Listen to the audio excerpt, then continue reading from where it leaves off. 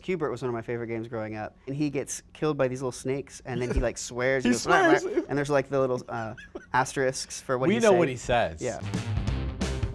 I spent a good portion of skipping preparatory academy, going downtown and bumming a quarter from people just walking around the arcade all day long. It was Dotto's idea to make this blue floor, so this place was not like kosher for putting this floor on. But we had determination and ignorance, and we made it happen. Everybody, welcome. Hey, hi. Welcome to the show. This is a show about, it's about ups. And I just did that because I couldn't remember, but I knew what the show was about. It's about making mistakes. It's about having a big idea and wanting to do something really great, write the great American novel, start a coffee shop, start an arcade. That's one thing we'll be talking about tonight. But then once you start doing it, you find out that it wasn't what it was cracked up to be. You find out that you don't know what you're doing. And that's what we're going to talk about. Because in the end, after that, you learn and you're able to start something really amazing. And that's the way it works for everybody. Tonight, we're going to be talking to Jason from Waterland Arcade. And I'm super excited about it because I grew up in arcades. I hope you enjoy the show. I know I'm going to enjoy the show talking about Miss Pac-Man and Galaga and Gauntlet, hopefully, but we'll see.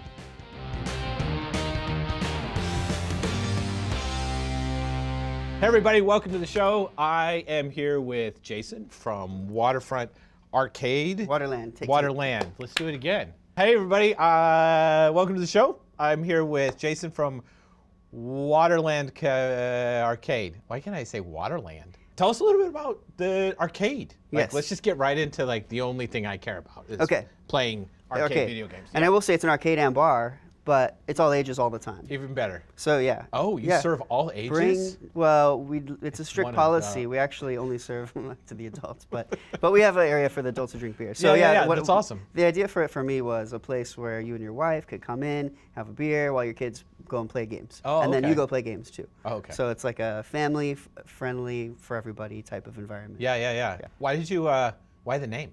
That's the name of the neighborhood. And I bought it from a previous owner who had a previous incarnation of this arcade. Yeah. So it was really just open for private parties. It wasn't open to the public as like a regular arcade. Same name before? Same name, Waterland Arcade. And he owned a few other restaurants at the time, so he didn't have time to keep this one open. So, yeah.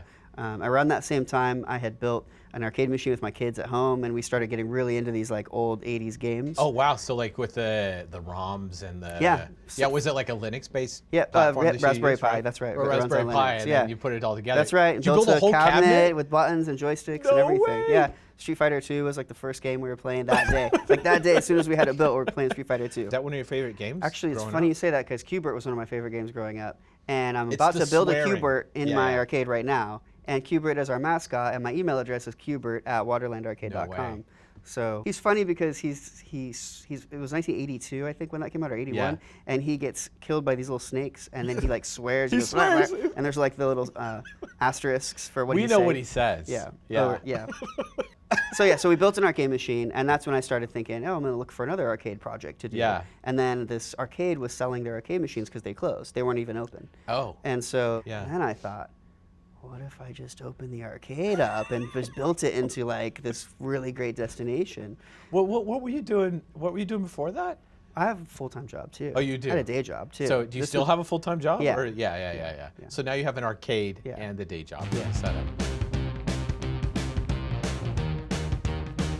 How would you take the leap though? Like in your mind, you're doing this, you got a good job. Still that moment for some reason, like where you're there, you see the cabinets, you see everything, you're like, and then you go home and you tell it like, hey, sweetie, we're gonna open an arcade. Like, what was your thought process like when that came up? You were just I mean, that definitely did happen. Like, hey, Katie, my wife, like, what if I bought this place and just open an arcade? And she said that we're too busy right now. We have 4 kids at home. Yeah. Like, I ended up writing a business plan, this like 6-page thing that was like pretty good. And Yeah. I think the part she liked is I emphasized that I won't have to be the only employee there. Yeah. I'll start out from the beginning with employees that can actually run the place day to day, so I don't have to be there like 24 hours a day, right? I mean, it's a creative endeavor. I'm building a place, right, for people to come and have fun at. So that's, that's right up my alley. Jack, did you play video games growing up? I spent a good portion of skipping preparatory academy. It's in private school, going downtown and bumming a quarter from people just walking around the arcade all day long. Hey, you got a quarter? Hey, you got a quarter? Bet you I could beat you in Pac-Man. My high score would be higher than yours. You want to play Tetris? See, that's awesome. The Tetris. competitive nature Street of it. Fighter when you had the rollerball. Pac-Man. Do you have a Street Fighter at your arcade? I do. I have original Street Fighter 2 at the arcade. No way. Just got one like a month and a half ago. That's got to be exciting. That was one of the, I have a list. So going in, I was like, even when I first moved into the place and just renovated the whole place from like the floor up. Yeah. It was, what's my list? What games do I want to get? And that's where a lot of mistakes were made early on. Yeah. Because you get passionate about this. This is like the big mistake that people who launch a business make. It's like, how much of it's passion, how much of it's good business sense, you have to be right? good business sense. Yeah, so you got to make that. Because obviously you're passionate about the games themselves. Yeah. Wait, did you get a game that you should not have gotten? Oh yeah. So my approach to this place was, let's do the classic arcades, right? Let's get the games that represent that whole '80s arcade culture, right? Yeah. So games are like Defender, Donkey Kong, Centipede, Pac-Man. Miss Pac-Man. I didn't get a real Pac-Man. I can kill it at Miss Pac-Man. Yeah. Robotron was another one that I really liked, super excited about. Yeah. I love to play that today. Like if I had a hard day, like I want to play Robotron, I feel great afterwards, right? Yeah. It's just this frenetic, fast-paced like game. So these games cost money, all of them. So I made this list and I try to shop and I try to find good deals, but it's capital outlay. So right at the beginning, I'm spending capital on games. I mean, I had to fill the place with games. Right. There wasn't very many. Well, you need to get and a some, bunch of them were broken. Right? So I had to get rid of some broken ones or fix them and then add all my own games to the place, right? Yeah. So these are the ones I was like most excited about, right? Today, we have 50 games now. Okay. And the bottom 5 earners and played are these games. No way. Yeah, they're the bottom 5. I think you need to set them up like in a throne room of some kind. I don't want to get rid of them also. I know. I wouldn't want to Because get they kind of give it like this like classic arcade like credibility, I guess. I love those games, But, man. I still love those games. It's so fun for me when I see some kid come in and play it for the first time, right? Yeah. And like really like it and really try to play it. So like that's kind of what I'm trying to do with the place is to like share this culture with people. Yeah. So that's fun for me, even if they don't make me any money. Yeah. So I think, hey Jack, are we close on drinks? We are on it right We're now. on it. Tell us what we're drinking before we drink it. Tonight I got a fantastic drink for you called Play If You Want To. We're gonna start off with an ounce of Hennessy, a ½ ounce of Caribbean rum, Zaya, a ½ ounce of our Laird's Bottled in Bond apple brandy, and a ¼ ounce each of Amaro Maletti and green chartreuse. 2 dashes of orange bitters. And this is a non-dilute cocktail, so we're actually going to chill this cocktail through our freezer. I've got a defunct bottle of Orinoco rum from Brazil, one of my personal favorites. I like to aerate a little bit. And then we'll pop that in for a chill. Alrighty, and now that that's chilled, take our cocktail and measure out our proper portions here. And we take our pre-chilled glassware and our pre-chilled cocktail and combine. We have cinnamon aromatics for our nose and palate. You taste with your nose and your eyes before you do with your mouth. You could smell it, right? Like something something burning. I'm a bit of a nerd, bit of a geek myself, so I was like, man, I'm looking for all this memorabilia. I've been looking for stuff for years. But instead we went in the opposite direction, extremely serious. The drink is called Play If You Wanna. this is above average. Thank you. Oh, cheers, cheers. It is. Thank you, Jack. All right. Cheers. Cheers. Yeah. Na zdrowie. Here we go. Very nice. It's chilled with pinballs. So Oh, that's Oh, really I see that. Is that what that is? Are those pinballs? Yeah. Chilled with pinballs. He got them really cold, and now they're providing the ice. Talk me through a little bit what you did. So you got these early games. Yeah. And now they don't. It breaks my heart. Nobody plays. That's how I feel. Like I'd be like, don't even put money in them. I'll make these for free just so you right. get. Yeah. That's what people want to come here. They want to have a good time. They want to rock It's with their family. atmosphere. Yeah. They want to play competitive games. So my top games are, they're like the basketball shoot game, Papa Shot, yeah, and yeah. air hockey. Those are like number 1 and 2. I have a skee ball. Those are like number 3. So these are even throwback before. Yeah. Like those are games that like they have nothing to do with sort of like With the video video game games. Yeah. In fact, skee ball, in right? my top 10, there's one video game. What's in my top 10. What's the video game? It's House of the Dead 2. House of the Dead 2 Yeah. is in your top Yeah, 10. you shoot this. Yeah, zombie killing game. Well, I don't. You know what it is? What? It's like Shoot Shag's 'em over there all. like House of the Dead. Shoot 'em all. 2. It's an awesome game. Really? By the way, that was one of the first games I bought, so that was a winner. Yeah. But House of the Dead 2. that one one of is the first ones you hugely got. popular. It's a super fun game. And so I have gotten a lot of 4-player arcade games since. Yeah. So Gauntlet Dark Legacy is a really great 4-player game. Yeah, let's talk about Gauntlet. That's Gauntlet. amazing. Yeah, yeah. No, we don't Baby's need to Ug- talk about it. Ready? I just got really excited That when you baby's said ugly Gauntlet. also. Nobody Oh. plays it. Nobody plays Nobody Gauntlet? plays Gauntlet. This show needs to change things. Whoever's watching. We got to make. Come play Gauntlet. What did you do after you got those games? Did you continue to invest in it? What did you find you had to invest in Right. in order to be successful? Because there's a lot more. Like there's real estate involved. There are taxes involved. Yeah. There's financing it involved. Yeah. Marketing. Yeah. One of the costs I didn't think about when I did my little 6-pager was Yeah. when I planned my revenue and I planned my expenses, what they would be to see if this thing would even pencil out. Yeah. My costs were off. There's a lot of costs that I didn't think about. One of them was advertising costs. I thought, oh, I'll do some AdWords, I'll do some Facebook promotion, maybe a couple $100 a month. You work in tech.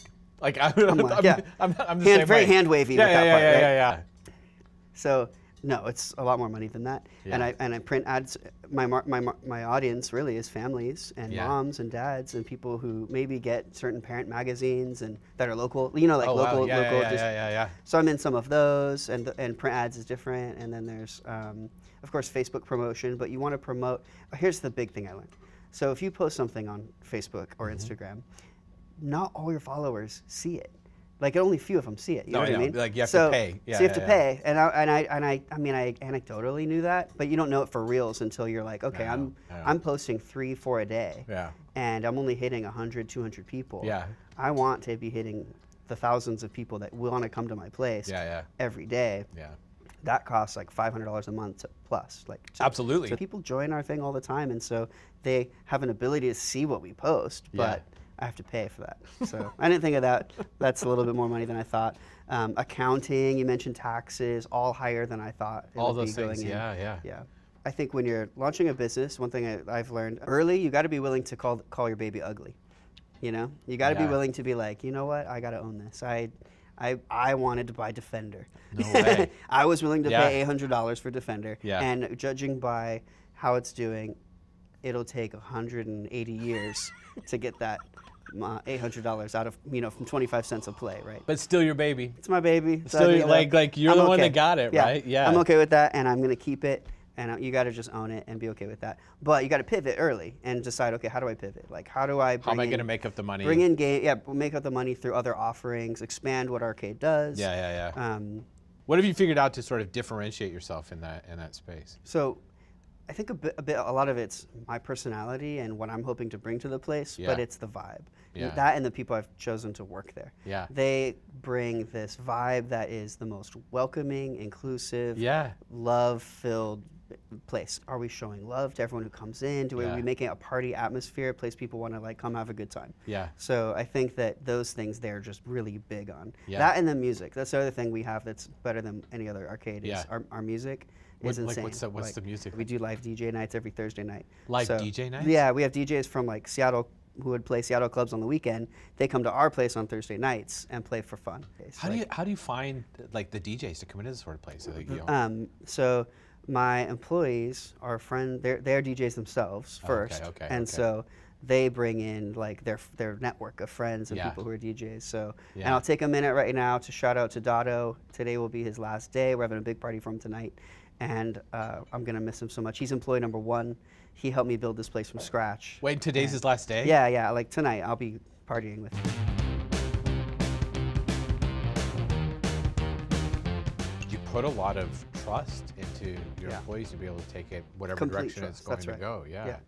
And make that happen. And that's a big deal. I think any good creative or somebody that starts something, they recognize that really quickly. Yeah. Like that's the thing that makes any of those things It gets easier when you make some ugly babies. Yeah, I think, you know, when you realize that some of your decisions are bad, you're way more willing to trust other people's decisions. That's true. So not all their decisions are great though. Yeah. So it was Dado's idea to make this blue floor. All right, this floor, by the way, it does look pretty cool. wait a second. But it was a nightmare. When he first pitched it to me, I'm like, oh, that sounds really cool. How are you gonna do it? And we're like, oh, there's this expensive epoxy that you put on your concrete. So we ripped up all the carpet to the concrete. Yeah. And then you had to like prepare the concrete to take it. Yeah. And there'll be some pictures I can share with your fans. Prepare the concrete. We can to pretend take like we it. cut to a picture right now, right? Yeah. We had this like solvents, and these solvents are very expensive, and we went through like 30 cans of them, and then we were scraping till 2 and 3 in the morning for like 3 weeks. So this place was not like kosher for putting this floor on, but we had determination and ignorance, and we made it happen. You love it just a little bit more because you killed brain cells. No, I hate it more. Like, oh, you hate it Oh, more? gosh. You're like, every time you look at it, We're gonna cut to another spit on the picture. floor. Yeah. Cut to another picture. Okay, that picture. By the way, I hope they don't cut to any pictures. Yeah, And it just just shows you. It just shows you going. Waiting like an idiot. We're gonna cut to a picture. There's a picture, and it shows a scratched up blue floor. That was taken like a week later. Because it turns out when you move like a 500-pound arcade machine across this floor, it just scratches it. Oh, so no like way. instantly, it was all scratched up. It's interesting how you've been able to take hold of opportunities really quickly. So instead of saying, this is just an arcade, like you hire some people in, they DJ, you're like, Yeah. come in and DJ, like Yeah. let's hook it up. We got good speakers, we got good setup, and being able to do something like that.